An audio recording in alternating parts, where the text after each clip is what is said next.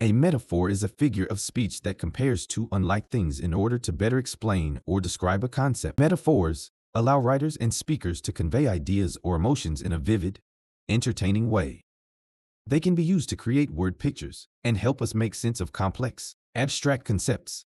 For example, if I say, life is a roller coaster, I'm using a metaphor to compare life's ups and downs to the thrills and chills of a roller coaster ride. The metaphor creates a vivid mental image that helps the listener understand how life can feel like an unpredictable, thrilling, and sometimes frightening ride. Metaphors can also help to make a point more clearly.